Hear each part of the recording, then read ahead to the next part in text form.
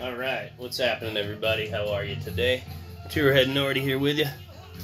Let's get that turned down just a hair so you can hear what I'm saying.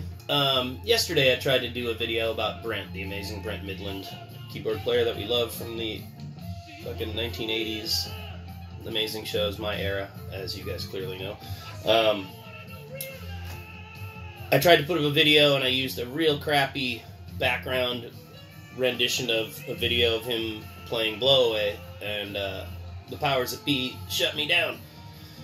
Kind of funny how, you know, they give every nickel of your life in your 20s and 30s to a band, and you sleep in the dirt and travel everywhere, but they'll shut you down on one little video when you're just giving them a fucking compliment and a commemoration. But anyway, that's how it works, and I don't give a fuck. It's no big deal. But I had to scrap that one and do another one. So we're listening to Blow Away from my friend's recording, not the powers that be. So we're listening to his. Brent Mydland, fucking amazing. Here's a picture of him in '79 when he joined the band when he still had long hair. Here's some 1980 promo. Ed Perelstein pick and Roger Resmeyer pick on each side here. Amazing Brent shots. I did not see this Blow Away in '89. If I said '94, I'm mistaken. Blow Away from '89 Philly. We're going to listen to the rest of it. Brent Mydland, amazing shit. Here's a little Mickey quote from when Brent first joined the band. Mickey said, "Until he saw the beauty in the music, I couldn't see the beauty in him. But now I do, and now he's good in the band." It was kind of a cool quote. That wasn't the rest of it, but that was just the gist of it. So anyway, let's listen to this Blow Away as Brent goes off from 1989 in Philadelphia. I think it's Brent's shining moment. His ultimate. He stopped playing, watch it. It's fucking incredible.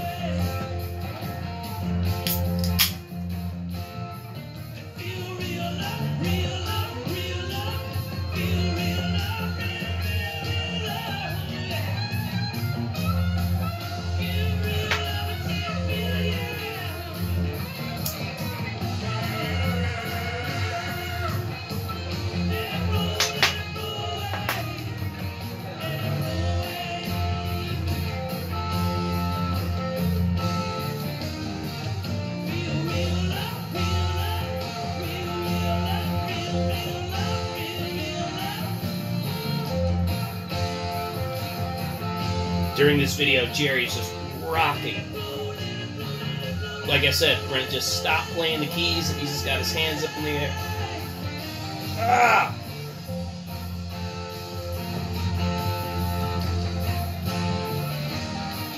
Sadly, I missed this one.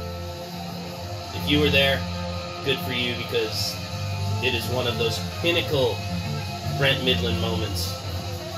Much like Red Rocks '85 when they did the Dear Mr. Fantasy and the first Hey Jude segue in. One of those stellar Brent times that, you know, we all miss so much these days. Brent Mydland's magic fucking moments, you guys. I truly miss him. Incredible, incredible keyboard player. That was my era of the '80s.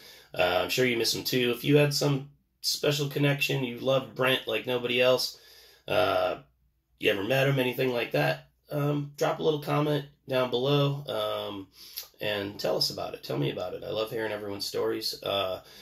Do all those things you got to do. Give the thumbs up, hit the like button, all that shit you do here on the YouTube. And we will go from there. Thank you for listening with me today, Brent Mydland. Fuck yeah. We're out. I will talk to you next time. Let's go from there. See ya.